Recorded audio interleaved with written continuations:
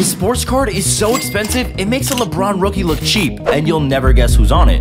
It's worth double the price of Michael Jordan's rarest card, but was never even sold in a pack. Only 50 were ever made, and they were placed in random cigarette boxes for a tobacco marketing campaign, and people are going crazy for them. So crazy that some people have even paid $500,000 for a ripped version of the card. In an auction with over 75 bidders, the full Honus Wagner card sold for over $6.6 million.